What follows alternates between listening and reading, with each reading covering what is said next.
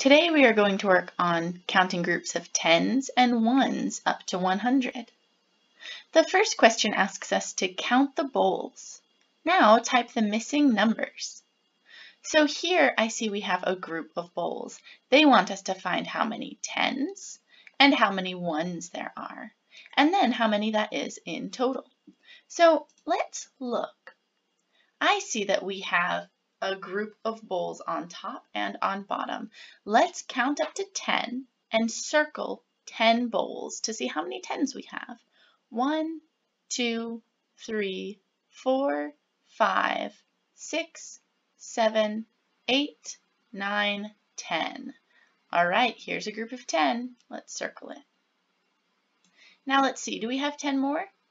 1, 2, 3, 4, 5, 6, 7, 8. Nope, that's less than 10. So we created 1 10.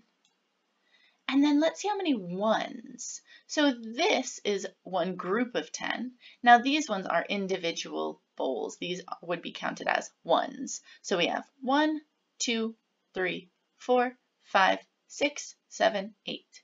We have 8 ones.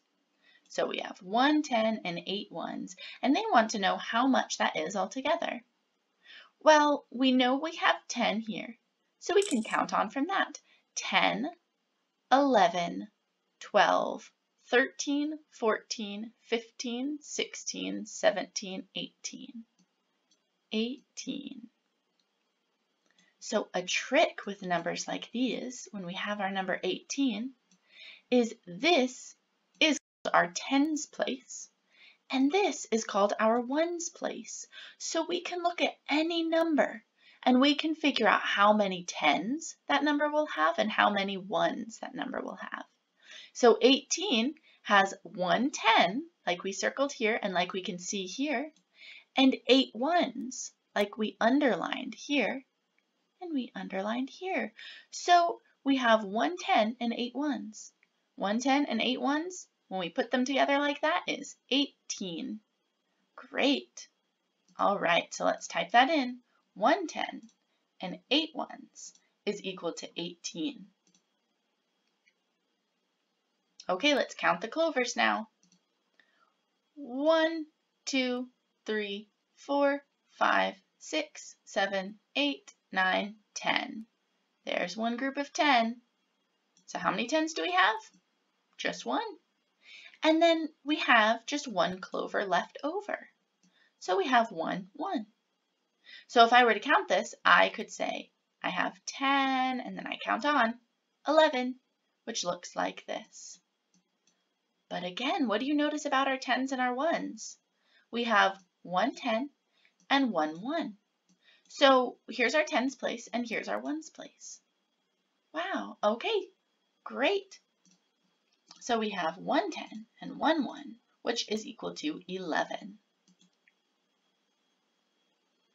Now let's count our chairs.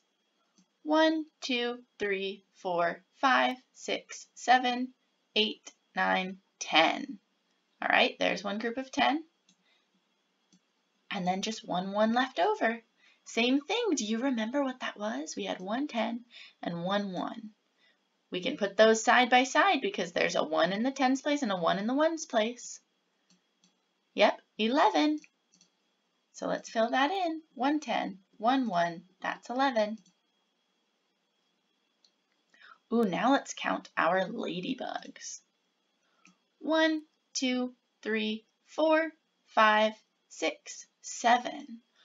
Ooh, that's why it's important to count them when they're in a row like this. We don't just guess that there's 10 in a row because sometimes there's less. So how many tens were we able to circle? Yeah, none. There were 0 tens. But how many ladybugs were there? Let's count again. 1, 2, 3, 4, 5, 6, 7. So there's 7 ones. So when we have our tens place and our ones place, there are no tens and there are 7 ones. When we have zeros to the left of a number, we don't even need to write it there. So we're just going to write the 7 because we have no tens. We know that there's no tens in the number 7. So it will look like that. So we know we have 0 tens and we have 7 ones. So our answer is 7. All right, let's count our apples. It says count the apples. Now type the missing numbers. 1, 2, 3, 4, 5, 6. Wonderful. Did we have any tens though? No, we didn't count up to 10, so we have 0 tens again. How many ones did we have? How many individual apples? 1, 2, 3, 4, 5, 6. So we have 6 ones. All right. Do we write the 0 when we're writing this out?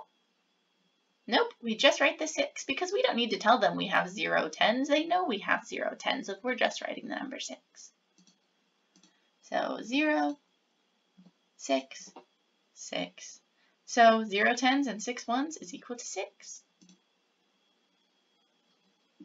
Count the fire trucks. Now type the missing numbers. All right. Are there any tens here? No.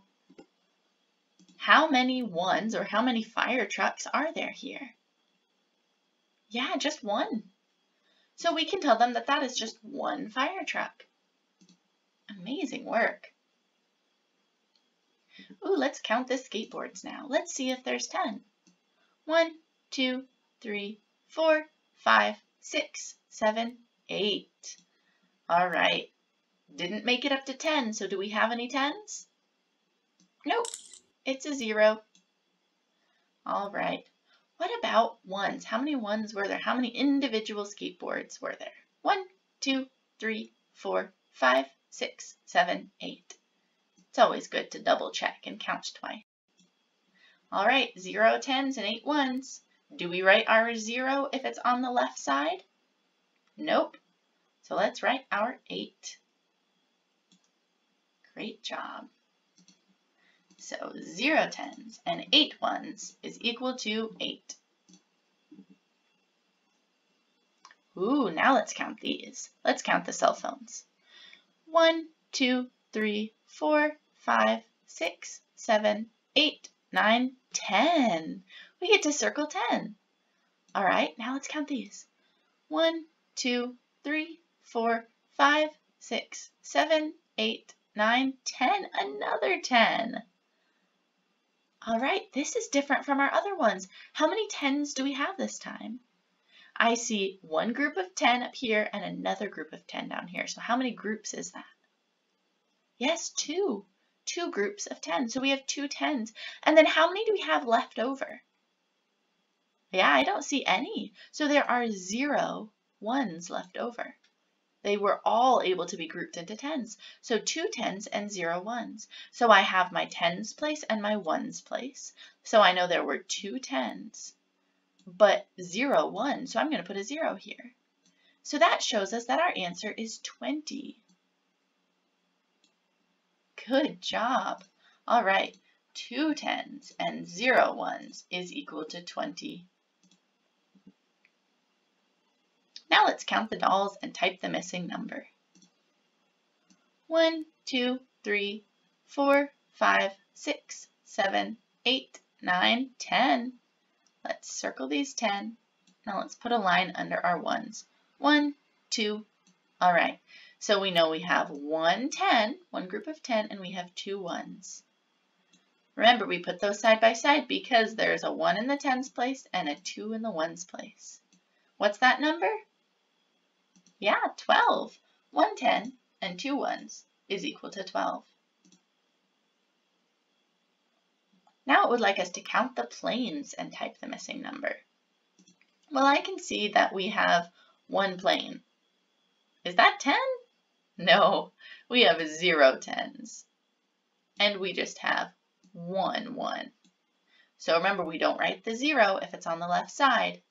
So we are going to put our 1 in the ones place and nothing in the tens place. So our final answer is 1.